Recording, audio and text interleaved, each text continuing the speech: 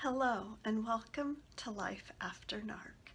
I'm Paula, and if you're a subscriber, welcome back. And if you're new and you like this video, please subscribe. Narcissist love, early warning light.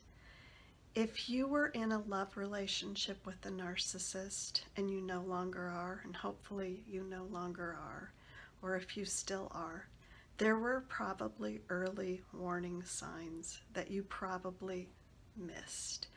And these early warning signs were probably one, of their character not being what they presented it to be, and two, that they weren't really going to treat you the way they presented that they were going to treat you.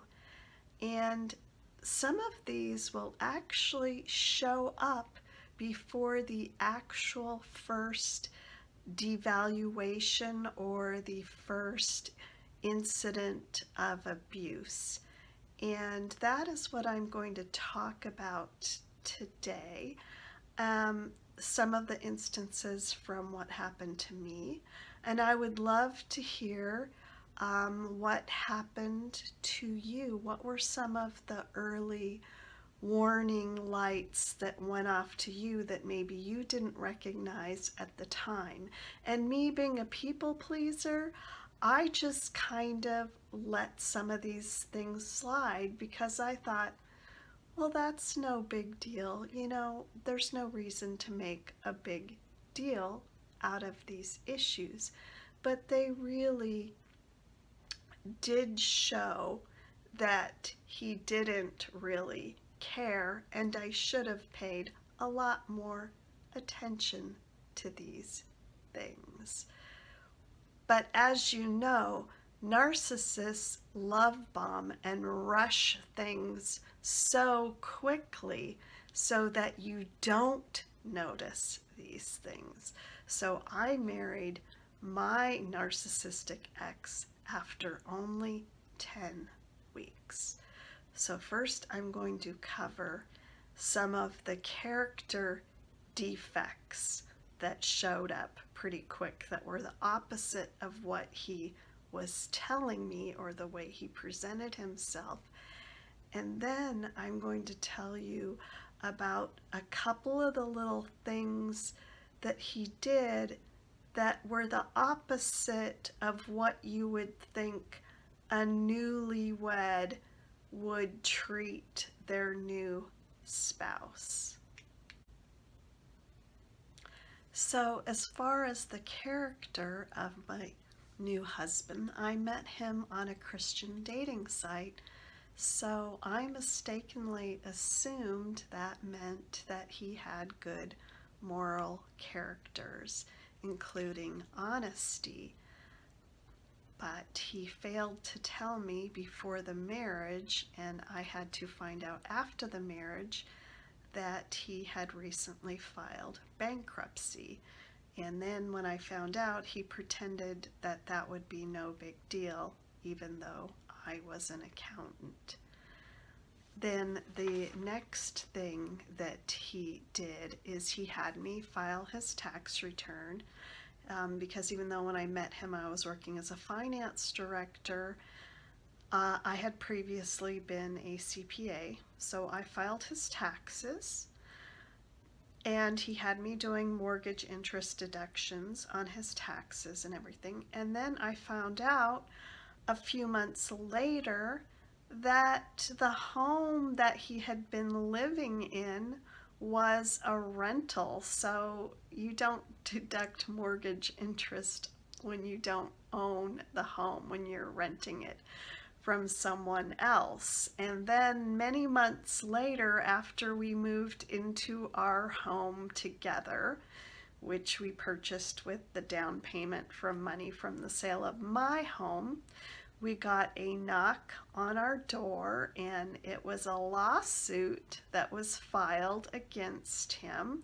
from his former landlord for damages to that home when he had lived in it with his former wife, supposedly for holes she'd kicked in the walls and they hadn't cleaned and everything. So It was really having me questioning his moral character. And then the really disturbing thing that he did was we got satellite TV, but what I mean by we got satellite TV was he did not pay for the satellite TV.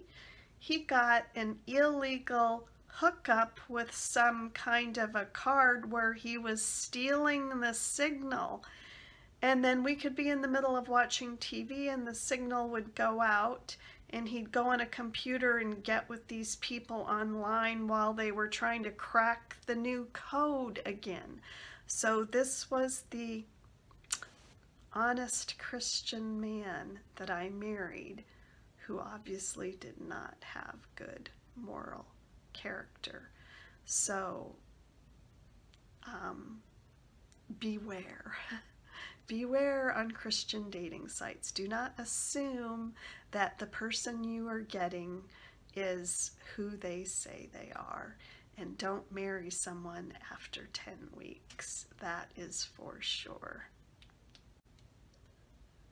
The next things I'm going to be describing are incidences where they're not really abuse, but they are where you would expect your partner to be loving and attentive, especially if you're newlyweds, but even if, you know, they're just a partner and they do not act attentive like you expect they would.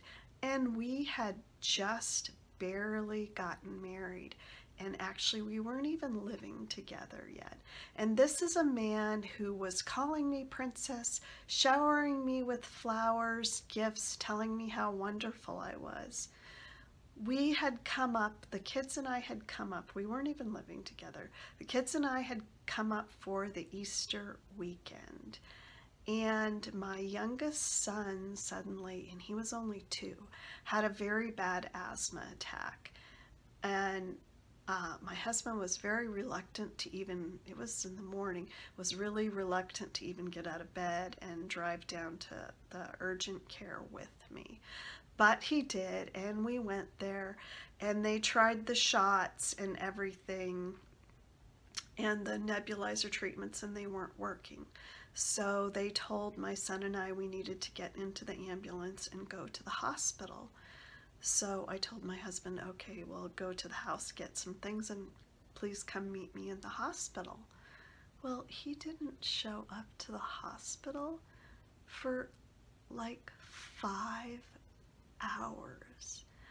And that was not expected at all.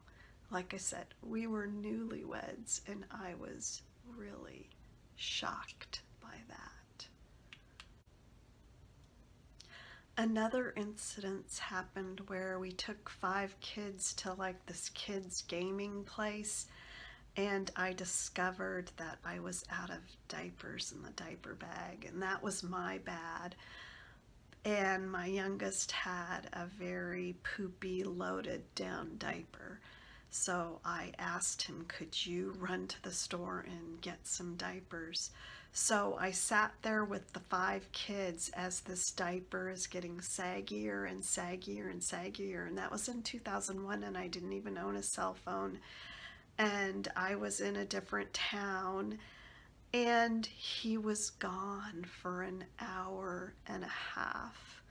He didn't just run and grab the diapers. I didn't know he had a shopping addiction, and I was getting more and more frantic and stressed out. And, you know, it's just like little things like that he did that he just added to this. It was like I had this stress bucket when I was with him, and he was just adding all this stress to my stress bucket, and I just did not know what to think. So we got married in March before the Justice of the Peace, with nobody really there. And then we had a second wedding in the end of June, right after my house sold and right before we all moved up to his area. And so we had the second wedding with family and friends at my church. And so there were going to be like 40 people at my house for, you know, food and cake and everything after the church ceremony. So I was going to have to, you know, help my mom prepare a bunch of the food. And I had, before we went to the church, get it ready for when we got back. And I had asked him, could you go outside really quick and with the hose and like just spray some of the spider webs off the outside of the house? And I asked him to do it about 3 or 4 times, and he kept saying yes, that he would do it. But then he never did it. He didn't do it. I realized later on that that's what they call a passive-aggressive behavior, where they're going to say they're going to do something and they didn't do that. So on this day of our wedding day for family and friends, I asked him to do something, and he said he would do something to prepare for it, and he didn't. So, and that was another little thing to add to my stress bucket. So even though it's not a direct abusive thing, it was distressing. So the last thing I'm gonna mention, the last little incident, was after we moved into our house up in Washington. My oldest son had not joined us yet. It was early in July, because he had stayed back to go to summer school. And our house was a mess because there were boxes everywhere. There was plastic hanging everywhere because we were painting the interior. And I had to pick up my son from the airport in Seattle, which was about a 90-minute drive that day. And my husband informs me that his whole family's coming over, his sister and all her kids and her husband and his brother, and all these people are coming over. And I said, no way, this place is a disaster. I have to go to the airport and back. No, that cannot possibly happen. I can't entertain people. And he said, well, they're just coming because that's just the way they are. And because as you guys kind of already know, it doesn't matter if you try to set a boundary with a narcissist, they ignore the boundaries and they do not care. And I don't know why he did not even help me. He didn't offer to go to the airport to pick up my son or anything. And I was so stressed out that I was late to get my son, and my son was really upset because he was in a strange city he had never been to before. Well, he'd been there once, but he was there alone, and he was very upset and stressed, and that was just an awful, awful day, and it was very stressful. But I did not get the full-on narcissistic rage abuse for a couple more months, but those were some of the distressing kind of incidents that I just ignored and let go, and didn't really know what was happening, but I was getting stressed out by my new husband, and I didn't know why.